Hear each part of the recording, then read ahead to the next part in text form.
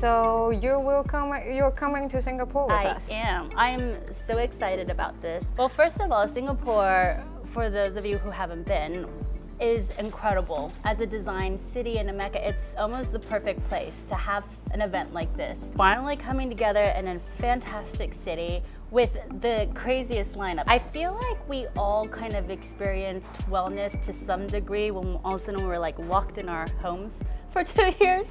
And so that, you know, this whole spurse of like mental health and wellness, and not it just being about one thing, but it's a lifestyle, it's a culture, it's a fit, and how it kind of flows in and out, and even turns spatially, and how design really affects wellness. Just to understand what wellness means in an architectural context.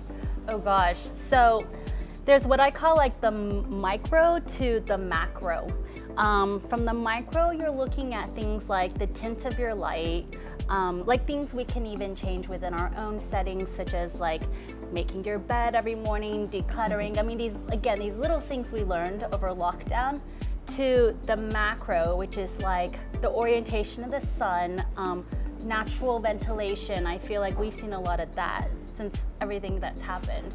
How design has an impact on the way people live, breathe. There's a huge new like work-life balance going on. So we do go from quite a tangible, you know, design aspect, such as furniture and buildings, to then we've got this whole meta world that really opened up over lockdown, that I think really kind of fascinated everybody who's been involved with blockchain, heard a little bit about it, are still getting into it now.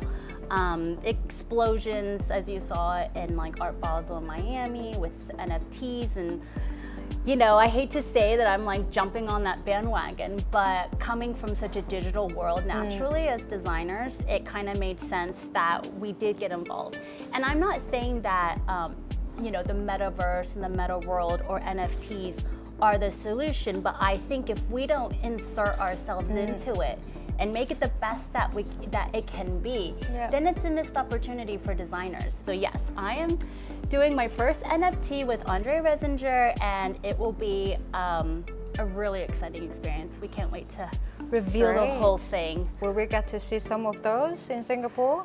Well, yeah, I am so excited about going to Singapore and then like seeing other people, hearing them, and seeing their whatever they're creating like live there.